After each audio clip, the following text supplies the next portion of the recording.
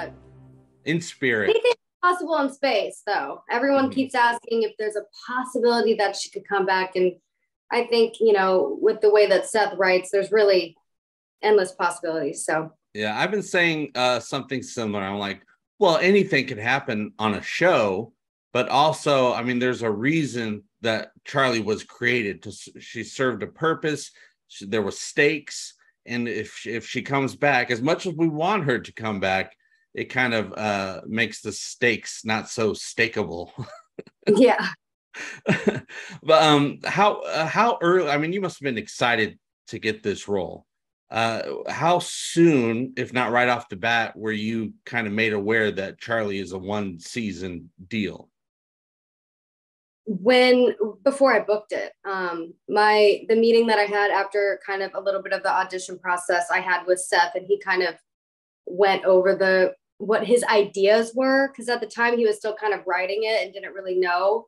And I loved the idea of dying, because it's always kind of a thing, like, so how do you feel about this? And I was like, oh yeah, hell yeah, that sounds great. That sounds like such a cool like story.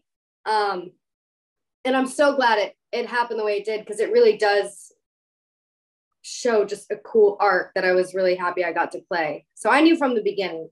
What I didn't was COVID was going to happen. So I didn't know I was going to have a pending death for 3 years. Everyone's like, just stay alive a little bit longer, Anne. But it was such an epic death. I mean, you're going down in history as a character, one of the most epic character deaths on a sci-fi series ever. I mean, you went down with the entire planet. Yeah. Well, thank you. I mean, you know, I am new to this kind of genre. So that title really makes me feel very good. Also the writing and the whole character. I mean, it wasn't my doing necessarily, but yeah, I think the ride that she takes and the way that she goes out was very impactful. And I think it just made for those little moments that she had throughout the show, stand out. And like I really hope the audience took away kind of the journey that she went on. And well, it's quite the journey. I mean, you were basically, I mean, when we start up with season 3, everyone is mad at Isaac, and the fans aren't mad at Isaac, but the other characters are. And Charlie really let us see through the eyes of why people are so mad at Isaac, the betrayal. And we got that through Charlie. We were able to see her point of view and everyone's point of view that was mad at Isaac. Yeah. I think it was, go ahead. I was just say, coming into the role, was any of that on your mind when you were playing Charlie? No, I mean, no, not necessarily, because I was putting myself in the position of being a new character, which also helped because I was new to the.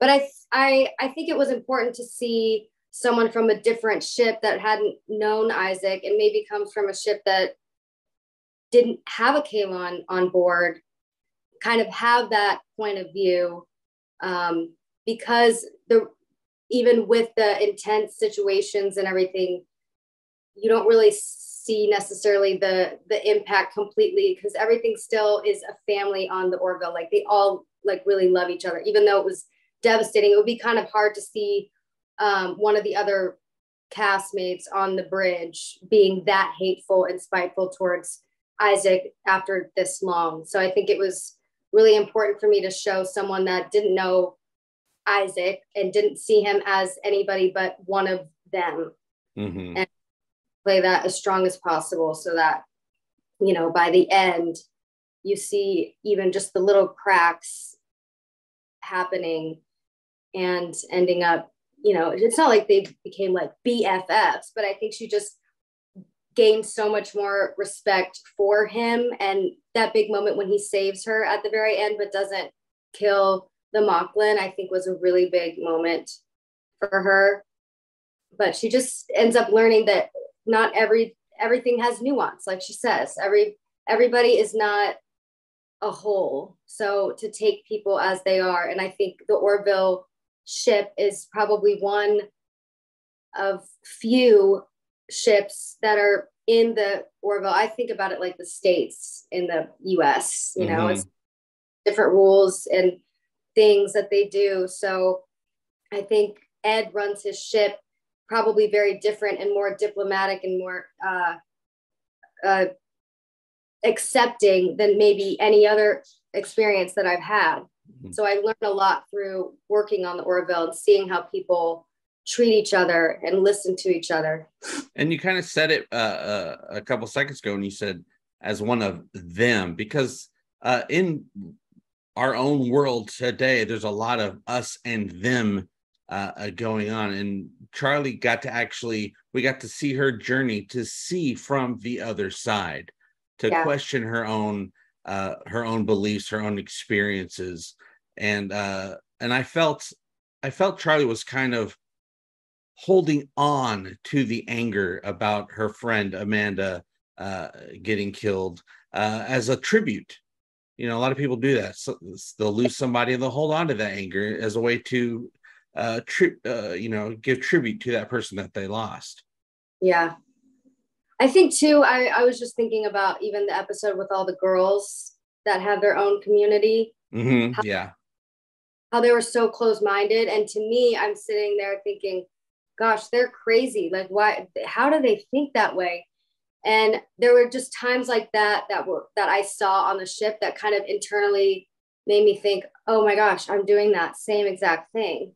It was that race was basically the female version of the closed-mindedness of Mocklins, where they're all about the males and these women are all about the females.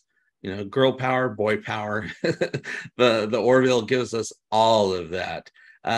Now, you had the job on the show of being mean to Mark all season long. How was that experience? I mean, I think it's fun.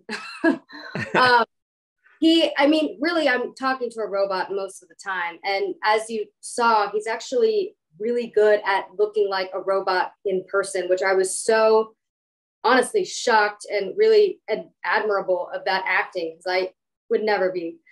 I mean, I could if I practiced, you know, I could. I'm not going to say I could not do something, but that would be very challenging as a human to play something without having emotion with your face. I mean, look, if I get a chance to be mean and get to play a character that's like that, that's fun for me. I mean, no, we're obviously friends and I don't mean it, but I mean, I had no problem with it. That's for sure.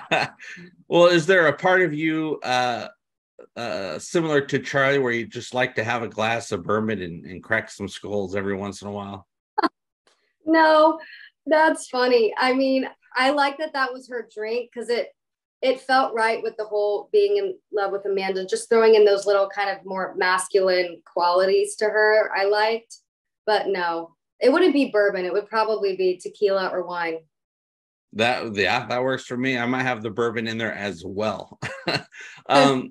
Now, there was just so much action this season. I mean, Charlie's death was in the biggest episode of the season, just effects upon effects upon effects. How was it dealing with, I mean, all season long, all the things that you had to go through as an actor? I mean, I know a lot of it's imagination. How were you able to imagine all these things that were being thrown at her? The hardest was, you know, those long bridge. We would shoot a lot of scenes out of order on the bridge, especially scenes that we were in war and had the bombs and everything going on. So it was just complicated knowing exactly where you were in the story, but I just made sure to kind of, you know it's all the behind the scenes work. I got the scripts. I know exactly what I'm thinking in this episode, in this moment. And even though I may not have a line or it may not be a big scene, it's still something that I still want to track. And maybe no one notices, I don't know, but that's kind of was the hard part. But I have my notes and my backstories and things like that. And then, yeah, they had firework or bomb things every single time. And those were really loud. We all had to wear earplugs, but at the end of the day, I can't see anything. We're all looking at a blue screen 90% of the time. So when we get to see the episodes, it's kind of like we get to watch the movie for the first time too. I had no idea that the krill was going to look so cool like that. I mean, that was like my favorite looking worlds to me. Oh yeah, it looked like super Vegas at night. Yeah, the whole krill planet. Super duper Vegas right there.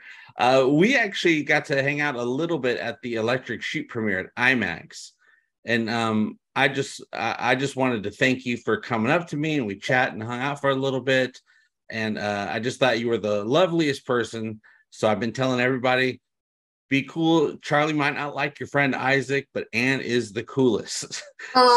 So y'all better show some respect. And now I'm seeing. You're my friend since you did that whole boot thing. I'm like, yes, he noticed all my boots. I have a massive boot collection, and I love that you appreciated that. I appreciate boots. So I saw that you had a lot of boots. I'm like, boots. She likes boots. I like hats and glasses, so that's my thing as well. Well, sometimes I'll go get some boots, but not girl boots, not kinky boots. But yeah, you were great. And now that Charlie has left us, very first member of the Orville bridge crew to die, by the way. So you got a first right there. I'm sure you're going to be called up to a lot of conventions for a lot of years to come and say hi to everybody, sign some swag here and there. So you got that to look forward to if you want it. I mean, I went to Comic-Con. That was really fun. Yeah, they got a lot of cool stuff there. Now, Charlie, is a little bit divisive among the fandom. They're like, she doesn't like Isaac, but other people are like, oh, she's great. I see her point of view. So there's a lot of that going on. But now, since she's gone, I see it in the comments all the time. Bring her back. We have to bring her back. Has there been any effect on you on things that you've read about people not getting Charlie or loving Charlie? What's been your experience with the fandom so far? This is my massive plan. I love it. I wanted people to, as long as people are passionate about my character. I mean, I'm not the character, so I don't take anything offensive. If someone's like, I hate her, I'm like, yeah, good. Exactly. I would too. I mean, that's the point. I want people to hate me and then see a little bit of a journey, and then by the end for people to be weeping. That's perfect. I did my job. We did our job, and it just makes me happy that was what people kind of took away, and it shows the difference between day one when the episode aired, what people thought about her, to this last episode. So it makes me feel really good all around. I don't really get mad at the bad comments. I don't appreciate the ones where they're like, she sucks at acting, because that one's not true. That one's not true at all. And I was going to say that. I was like, we didn't know exactly who you were back when they announced that you were going to be playing a character on the show. I had no idea Charlie was going to be such a serious character, and that you were going to pull it off so amazingly. I mean, that's a hard type of character to play, and it's like you did it effortlessly. So I just wanted to get that out there, because I really enjoyed what you're doing with Charlie. I guess we probably have to end here in just a minute. So I want to know, how excited are you, even though Charlie probably won't be a part of it? How do you feel on us, the fandom, getting another season of the Orville? Do you feel like it's something that can possibly happen? I think it's very, very, very possible. And the more that you guys keep asking these questions, and the more that people want it, is going to make it, happen, to be honest. Yeah, we just got to make the numbers happen. Click on things, everybody. But just the fans and everyone wanting a season 4, that's what the people that are making the decisions to bring back a season 4 want to see. They want to see everyone really excited about seeing something. So if you guys have any homework back at home, just keep it up so that there is a season 4. Well, they're all excited to see more Charlie. I just don't think that's going to happen. But it could. It's sci-fi. Many characters in science fiction have been brought back. And I know we'd love to see you more. An identical twin that's like complete opposite and like overly nice. And drinks that tequila and not the bourbon. Yeah. Well, I want to thank you for talking with me today. I don't want to keep you too long, though I could. So just do what you do. Answer those phone calls, because I'm sure there's lots of offers starting to roll in, and the fandom will be thinking about you. Well, thank you so much, and enjoy the episode tomorrow night or Thursday. Well, for some of us on certain parts of the world, it's Wednesday. But yes, we will. We're very much looking forward to it. And thank you so much, Anne. All right. I'll talk to you later. Thank you. Bye now. Bye.